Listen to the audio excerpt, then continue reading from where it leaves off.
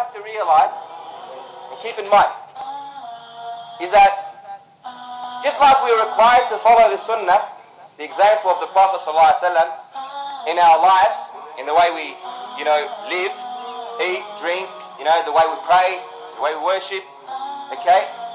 It's also part of his sunnah to be a loving person.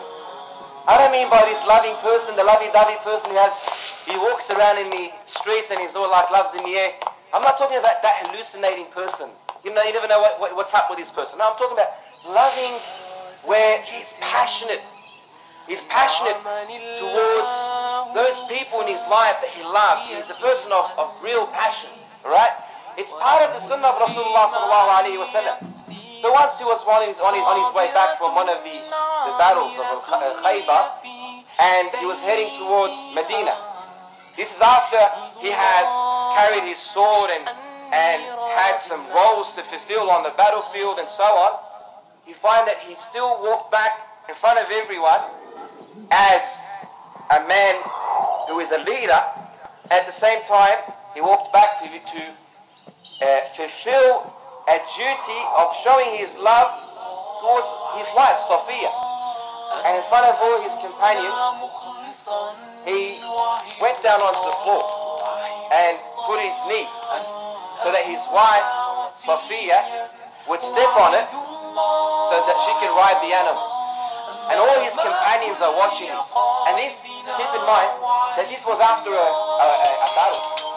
And this shows us really a great example of how Rasulullah sallallahu alayhi wa sallam did not have anything to be shy about when it came to, letting people know that this is my wife and I do respect her and I do show my emotions in a suitable way so that she can, move on with more comfort.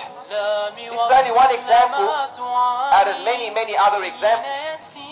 Rasulullah sallallahu alayhi wa sallam, once he was walking with his companions and they were on the way on an expedition, and he tells his companions to go ahead so that he can race his wife Aisha radiallahu anha behind them all.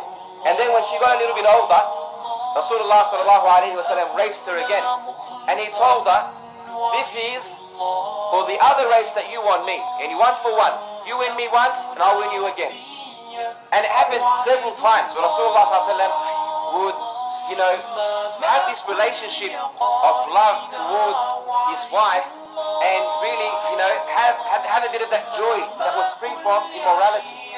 But the point that I wanted to share with you from this story, brothers and sisters, is how Rasulullah sallallahu alayhi wa sallam didn't have that shyness of giving recognition to someone very special in his life. I mean, one thing for sure that I find that Muslims have it, and I find unfortunately it's spread between a lot of people, is the fact that they might shy away from, really having these emotions manifest, but in the right way.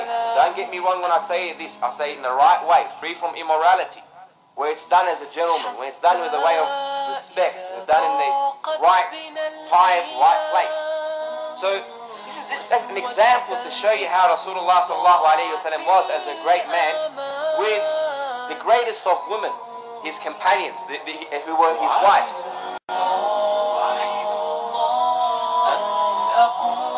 مخلصا وعد الله